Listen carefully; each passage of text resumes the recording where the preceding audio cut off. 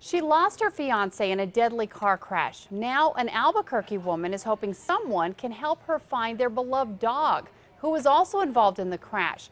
Could a mysterious woman spotted at the scene have the answer? News 13's Gabrielle Burkhart is here with more.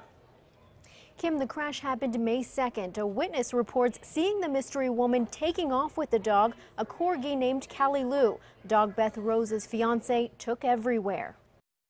Just a couple weeks ago, he said, if anything ever happens to me, you'll take care of Callie for me, right? And I said, of course I would. And so I feel like it's his last wish that, I find her. Rose is hoping someone recognizes Callie Lou. Her fiancé Davis was with the dog driving back to Albuquerque from Roswell on US 285 near Vaughn and Encino on May 2nd after work.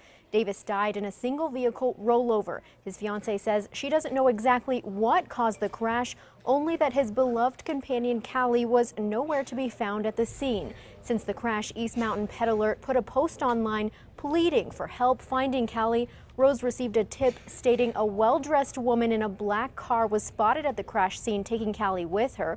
Rose says she's worried since the area is very rural and there aren't a lot of houses nearby. Callie Lou was wearing a pink collar with worn tags, but she is microchipped. She says losing Davis is tough and finding Callie would help comfort her.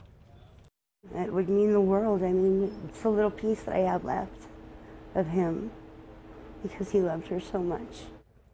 Rose says East Mountain Pet Alert has helped find volunteers to post flyers in Vaughn and Encino. They plan on putting some posters up in Roswell, too. Back to you. Okay, thanks, Gabrielle. Now, Rose says she has driven back to the scene to look for Callie to no avail. If anyone sees her, we have contact information on our website, krqe.com. Just click on KRQE links.